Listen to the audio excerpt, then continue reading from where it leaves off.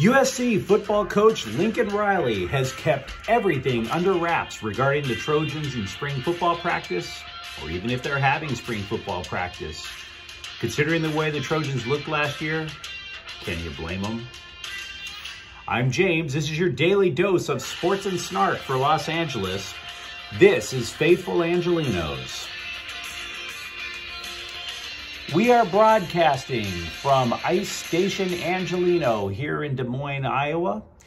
And I must be honest with you, I feel like I've given the locals the short end of the stick about their intelligence. I've only seen 10 people eat the yellow snow. Maybe a little brighter than what I would previously had let people know.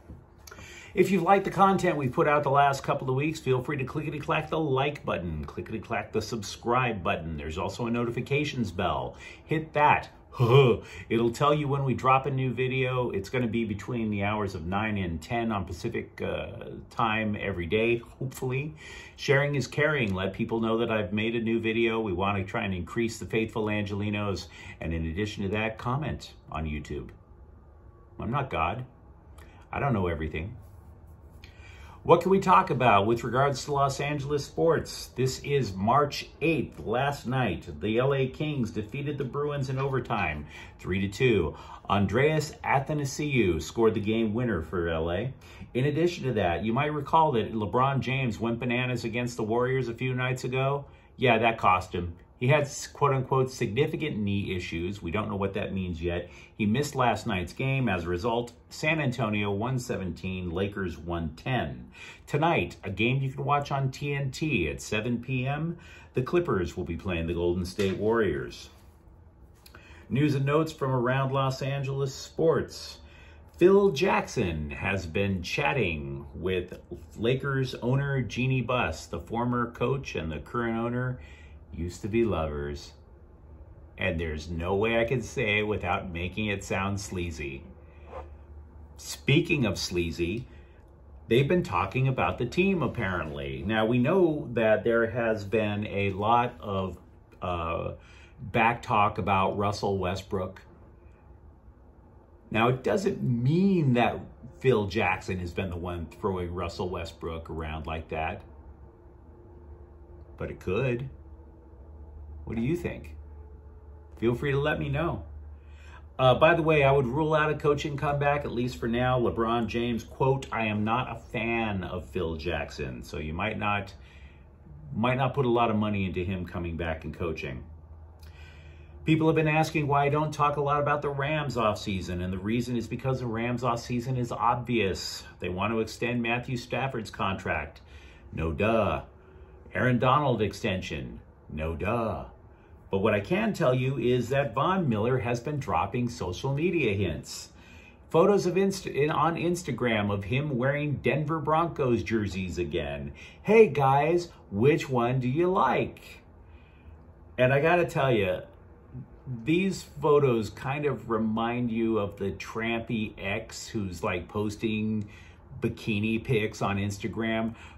Rams fans, just try not to get too worked up, okay? You've got to maintain. Don't be like what you would do with the trampy ex. Try not to text Von Miller at 2 a.m. and ask, yo, baby, what's up?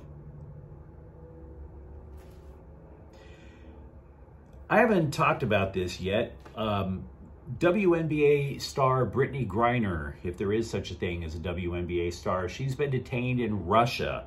She was trying to leave Russia. You know, a lot of WNBA players play overseas. She was detained. She had something that she allegedly shouldn't have had. I've reached out to the LA Sparks to try to see if any Sparks players also play in Russia or the Ukraine. No response. Maybe they were surprised somebody called. I don't know. Maybe they were surprised somebody actually tweeted at them. Also, Paul George of the Clippers, he has now been seen shooting right-handed. That's with the elbow that he injured, and there is no timetable for his return. We haven't even been told by the Clippers what were the results of his MRI from a week or so ago. We only know that he's scheduled for another. So, no timetable, no telling if that's good progress or not. Let's move on to the main topic, USC. New coach Lincoln Riley hired from Oklahoma.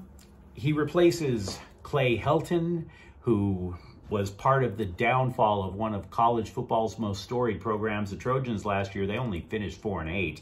That rarely happens, missing a bowl game. People were asking Lincoln Riley why he went Hollywood, and I would surmise that there are two reasons. One, Oklahoma was going to the SEC. That makes being in the national title picture significantly tougher than in the Big 12. And the other reason, it's the money. Stop it.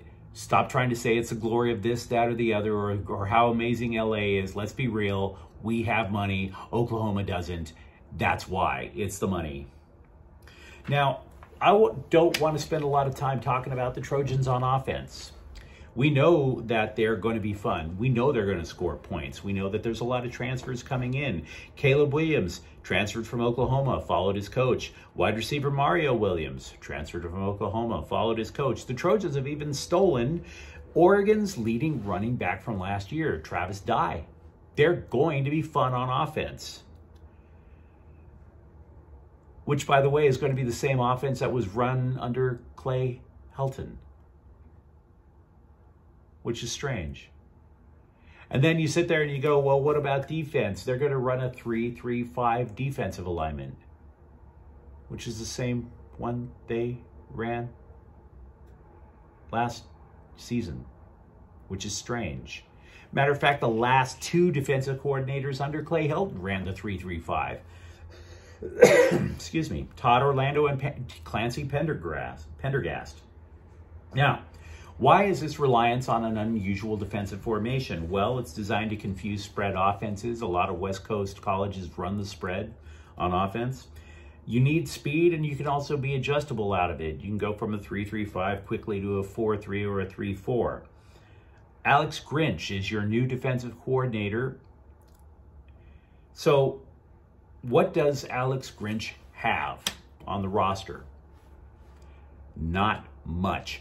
And that's why I want to talk defense, because you can score a bunch of points, but if you can't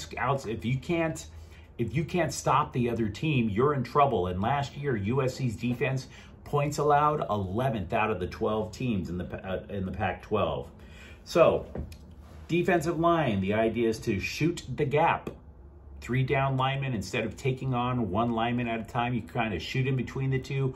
Hopefully that engages 2 offensive linemen, gives the linebackers a chance to make the plays. Here's the problem. They're inexperienced, both at defensive line and linebacker. Now, they are returning 3 linemen. That is true. Brandon Peely is at nose tackle. He was injured for a lot of last year, inexperienced. If they were starting today, Corey Foreman would be one of the ends.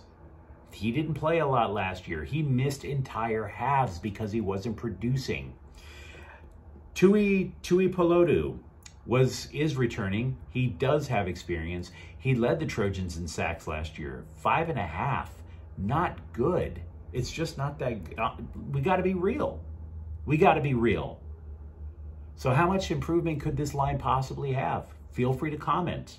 Feel free, because we don't know. We're not getting a chance. We don't know even if USC is having spring practice. Spring practice for the Trojans started last year on March 8th. Today, we don't know. Meanwhile, the linebackers, the most experienced linebacker, Romello Height. He's a transfer from Auburn. Most experienced. He's played 10 games. 10. Middle linebacker Shane Lee, transferred from Alabama. You may as well hope he suits up in 55 soon, because apparently he is the guy who's getting the rave reviews from what little we know about Trojan football. The other linebacker, Raylan Goforth, no idea. Meantime, the Trojans are almost always going to have 5 defensive backs in the backfield.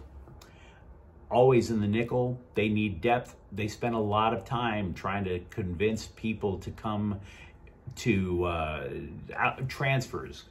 Defensive backs transferring in.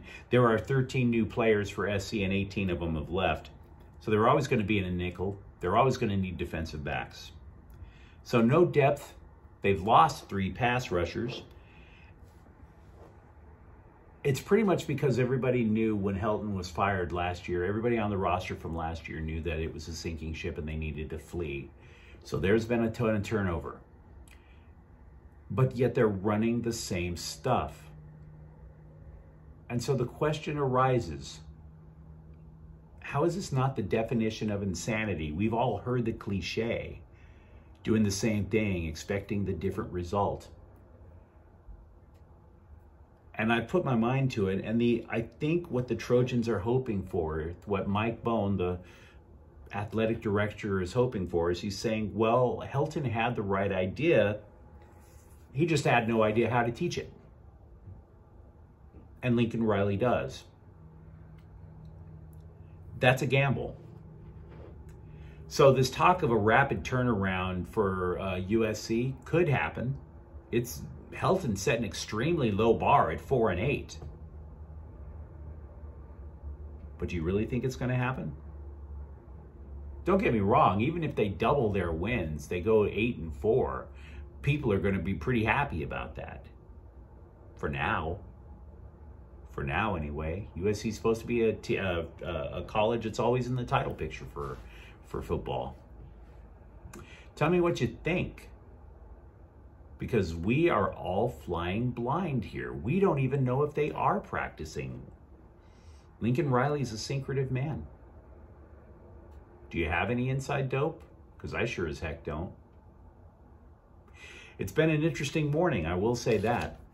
If you enjoyed this episode, I invite you again to subscribe to Faithful Angelinos. Don't forget to do that. Thank you for watching. I'm James. We're going to be back tomorrow. Faithful Angelinos is a Quien Corta El Queso production. Have a great day. Bye-bye.